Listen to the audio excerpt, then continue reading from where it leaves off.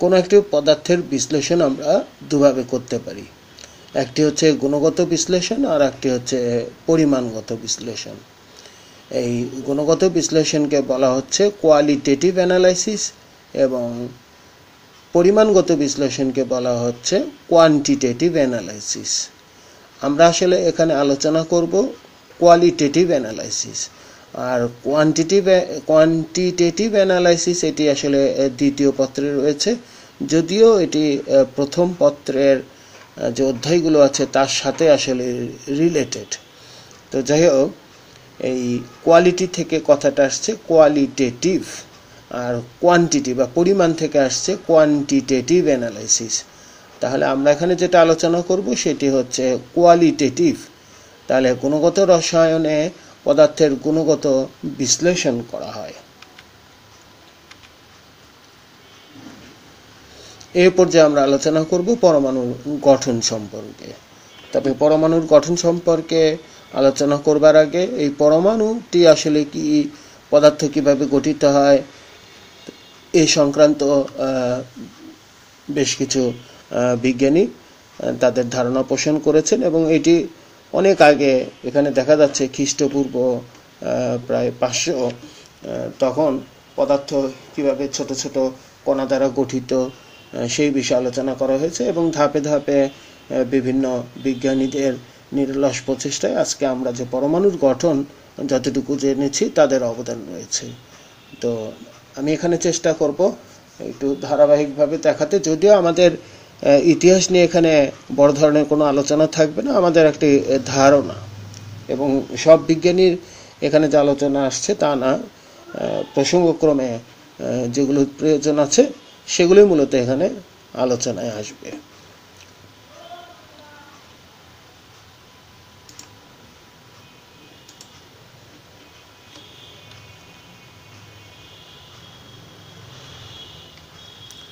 Democritus প্রায় 500 খ্রিস্টপূর্বে Greek দার্শনিক Democritus বলেন সব পদার্থই অতি ক্ষুদ্র কণা দ্বারা গঠিত। তিনি তার নাম দেন অ্যাটম। গ্রিক ভাষায় অ্যাটম শব্দের অর্থ অবিভাজ্য, অবিভাজ্য অর্থাৎ যাকে ডিভাইডেশন করা যায় না। তো তার মানে হচ্ছে পরমাণু বা অ্যাটম কথাটা কিন্তু ইনি প্রথম বলেছিলেন, অ্যাটম। কিন্তু দার্শনিক অ্যারিস্টটলের বিরোধিতার ফলে ডেমোক্রিটাসের এই মতবাদ প্রায় 2000 বছর ধামাচাপা পড়ে থাকে। 19বিংশ শতাব্দীতে এ ধারণার পুনরুজ্জীবিত হয় বিজ্ঞানী ডাল্টনের মতবাদে।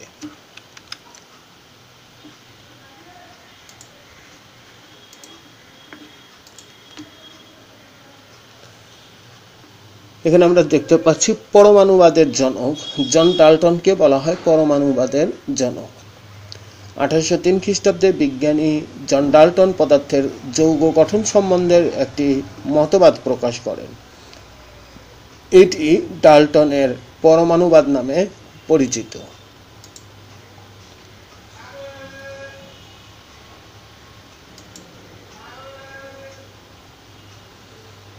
জন থমসন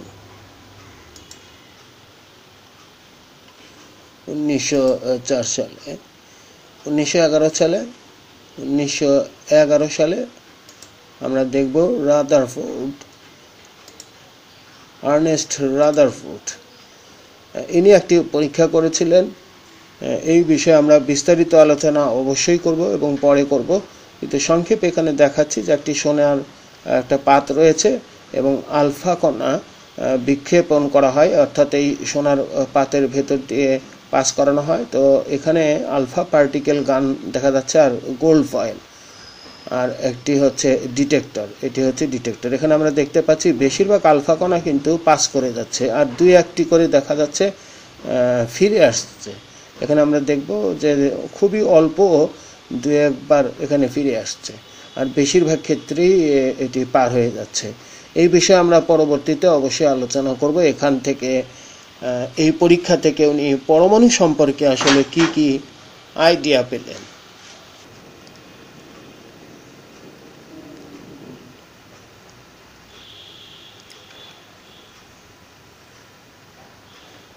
নিলস বোর 1913 সালে। এই বোরের পরমাণু মডেল এটিও আমরা বিস্তারিত আলোচনা পরবর্তীতে করব।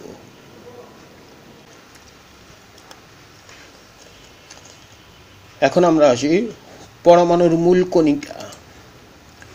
মূল উপাদান রূপে যেসব অতি সূক্ষ্ম কণিকা দ্বারা পরমাণু গঠিত তাদেরকে পরমাণুর মূল কণিকা বলে।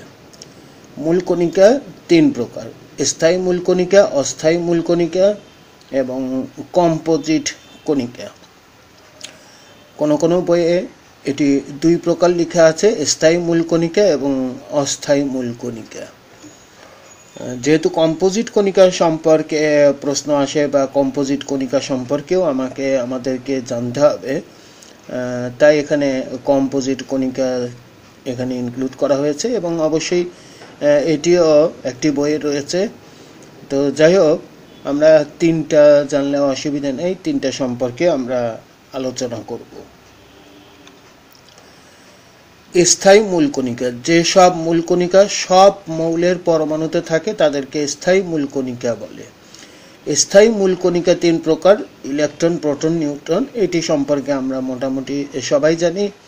অস্থায়ী মূল কণিকা, যেসব মূল কণিকা কোনো কোনো মৌলের পরমাণুতে খুবই অল্প সময়ের জন্য অস্থায়ীভাবে থাকে তাদেরকে অস্থায়ী মূল কণিকা বলে।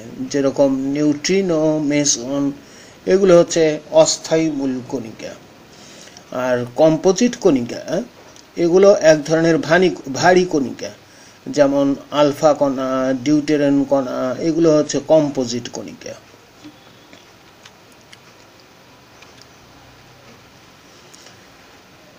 এখানে আমরা দেখতে পাচ্ছি কয়েকটি অস্থায়ী মূল কণিকার আধান, ভর এবং আবিষ্কার। যেরকম নিউট্রিনো, এটি হচ্ছে অস্থায়ী মূল কণিকা। পজিট্রন, এটি এভাবে লেখা হয়। আমরা পরবর্তীতে এগুলো কিভাবে লিখতে হয় সেটিরও আলোচনা করব। অ্যান্টিপ্রোটন, পাইমেসন, মিউমেসন, এই বিষয়গুলো আমাদের এগুলো অতটা দরকার নাই। এর মধ্যে পজিট্রনটা আমাদের সবচেয়ে বেশি দরকার হবে। এই বিষয়ে আলোচনা পরবর্তীতে অবশ্যই হবে। এখন আমরা আসি স্থায়ী যে মূল কণিকা রয়েছে তাদের কিছু বিষয় আমরা জানব। ইলেকট্রন, যে থমসন এটি আবিষ্কার করেন। ইলেকট্রনের ভর 9.10 × 10⁻⁻28 গ্রাম, যা একটি প্রোটনের ভরের প্রায় 1837 ভাগের 1 ভাগ। কোন কোন বইয়ে এটি 1838 আছে, কোথাও 1836 আছে। যাই হোক, এটা আমাদের একটা আইডিয়া। আর ইলেকট্রনের চার্জ -1.6 × 10⁻⁻19 কুলম। প্রোটন, 1886 খ্রিস্টাব্দে বিজ্ঞানী গোল্ডস্টেইন প্রোটন আবিষ্কার করেন। এটি সঞ্জিত কুমার গুহের বই অনুসারে এখানে লিখেছি। আবার কোন কোন বই লিখেছে রাদারফোর্ড, তবে এটি মনে হয় বেশি গ্রহণযোগ্য। একটি প্রোটিনের প্রকৃত ভর, একটি প্রোটনের প্রকৃত ভর 1.67 × 10⁻⁻24 গ্রাম, খুবই কম ভর। আর প্রোটনের চার্জ +1.602 × 10⁻19 কুলম। আর ইলেকট্রনের চার্জ যখন হবে তখন এখানে শুধু মাইনাস হবে। তাহলে এই প্রোটন কোথায় অবস্থান করে? নিউক্লিয়াসে অবস্থান করে, এটা আমরা জানি। নিউট্রন, বিজ্ঞানী চ্যাডউইক নিউটন আবিষ্কার করেন। নিউটনের প্রকৃত ভর 1.675 × 10⁻⁻24 গ্রাম। নিউটন একটি তড়িৎ নিরপেক্ষ কণা, এটি নিউক্লিয়াসের ভেতরেই অবস্থান করে।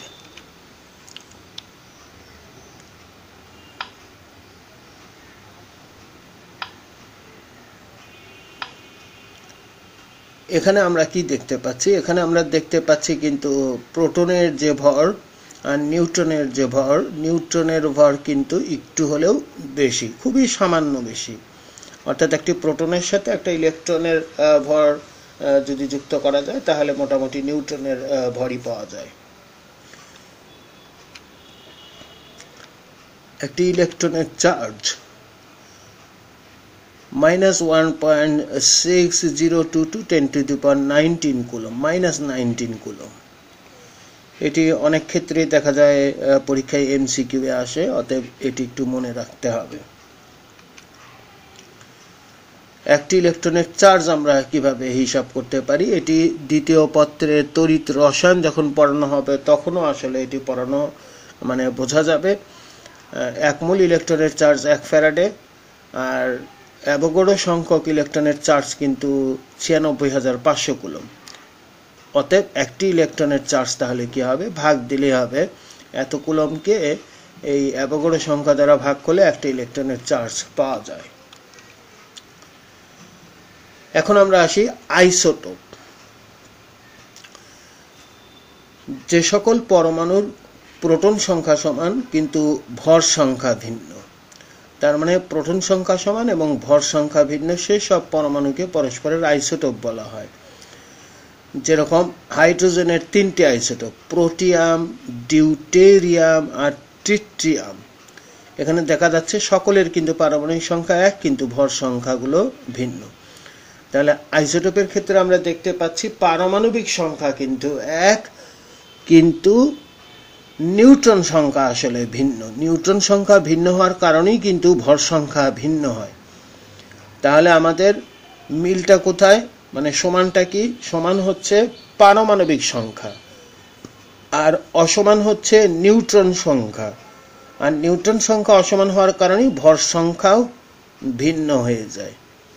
এখন ভর সংখ্যাটা আসলে কি, ভর সংখ্যা হচ্ছে প্রোটন সংখ্যা আর নিউট্রন সংখ্যার যোগফল। শিক্ষার্থীদের অবশ্যই মনে রাখতে হবে ভর নয় ভর সংখ্যা, এই বিষয়গুলো অবশ্যই ক্লিয়ার থাকতে হবে। পারমাণবিক ভর কি, গ্রাম পারমাণবিক ভর কি, এটি আমি পরবর্তীতে হয়তো আলোচনা করব। তাহলে পারমাণবিক ভর, আণবিক ভর, ভর সংখ্যা এগুলো কিন্তু ভিন্ন। ভর সংখ্যা একটা পূর্ণ সংখ্যা। তো যাই হোক, আমরা আইসোটোপটা বুঝে গেলাম। এরপরে আসি আইসোবার। আইসো মানে সমান। আইসোবার মানে যেসব পরমাণুর ভর সংখ্যা সমান কিন্তু প্রোটন সংখ্যা ভিন্ন হয়, তাদেরকে পরস্পরের আইসোবার বলা হয়। তাহলে এখানে সমানটা কিন্তু আসলে ভর সংখ্যা আর ভিন্নটা হবে প্রোটন সংখ্যা। যেরকম এখানে আমরা দেখতে পাচ্ছি ভর সংখ্যা সমান কিন্তু প্রোটন সংখ্যা ভিন্ন। আইসোটন, আইসোটন এটা হচ্ছে নিউট্রন। আইসো মানে সমান, টন নিউট্রন, আইসোটন। যেসব পরমাণু নিউট্রন সংখ্যা সমান কিন্তু প্রোটন সংখ্যা ও ভর সংখ্যা ভিন্ন। আসলে প্রোটন সংখ্যা এই নিউট্রন আর প্রোটনের মধ্যে একটা যখনই ভিন্ন হয় তখনই কিন্তু ভর সংখ্যা ভিন্ন হয়ে যায়। তাহলে যেসব পরমাণু নিউট্রন সংখ্যা সমান থাকে কিন্তু প্রোটন সংখ্যা ও ভর সংখ্যা ভিন্ন হয় তাদেরকে পরস্পরের আইসোটন বলা হয়। যেরকম এখানে আমাদের নিউট্রন সংখ্যা কিভাবে সমান হচ্ছে, এটি হচ্ছে প্রোটন সংখ্যা আর এটি হচ্ছে ভর সংখ্যা। ভর মানে হচ্ছে প্রোটন প্লাস নিউট্রন। তা আমি যদি এখান থেকে বাদ দেই তাহলেই তো নিউট্রন পেয়ে যাচ্ছি। তাহলে 7 × 14 মানে 7, এদের বিয়োগফল হচ্ছে 7, আর এটি বিয়োগ করলেও হয় 7। তার মানে নিউট্রন সংখ্যা সমান হয়ে যাচ্ছে।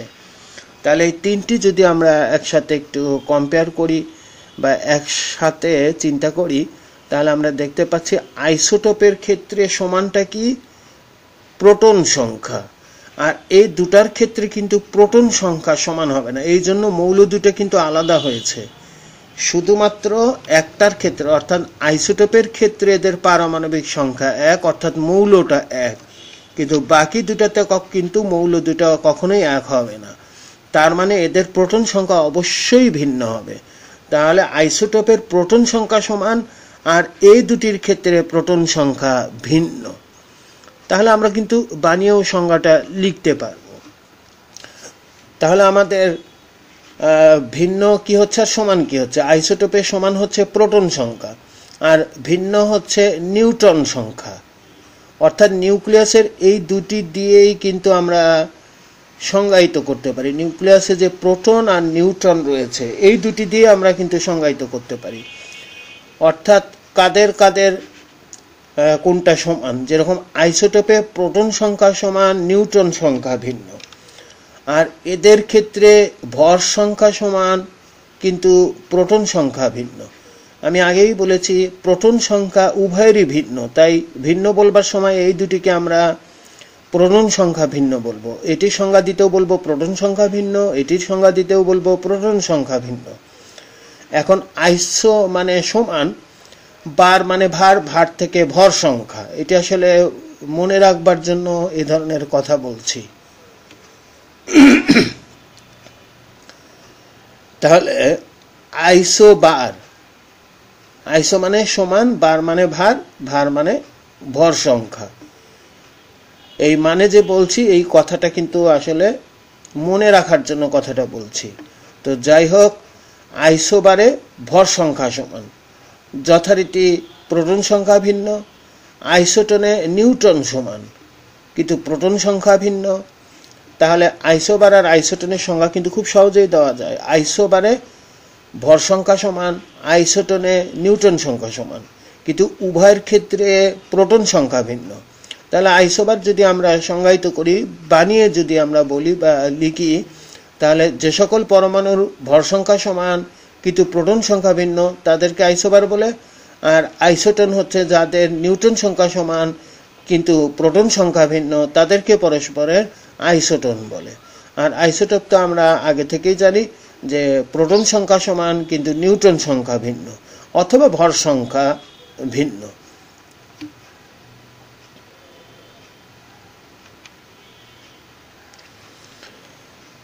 এখন এই তিনটার উদাহরণ দিতে আমরা অনেক সময় কঠিন কঠিন উদাহরণ ব্যবহার করি। তো এখানে আমি সহজ করে একটু বুদ্ধি শিখিয়ে দিচ্ছি যাতে আমরা উদাহরণগুলো খুব দ্রুত লিখতে পারি। প্রথমে আমরা এই তিনটা লিখব, অর্থাৎ কার্বন 13, কার্বন 14 আর নাইট্রোজেনের 14। এই তিনটা লিখলে এই তিনটা দিয়ে কিন্তু এই তিনটার উদাহরণ দিয়ে দেওয়া যায়। যেরকম আইসোটোপ, প্রোটন সংখ্যা সমান, এটা হচ্ছে আইসোটোপ। আইসোবারে আমরা জানি ভর সংখ্যা সমান, তাহলে এই দুটি হবে আইসোবারের উদাহরণ। আইসোটনে হবে নিউট্রন, তার মানে এই প্রথমটা আর শেষেরটা, এদের হচ্ছে নিউট্রন সমান।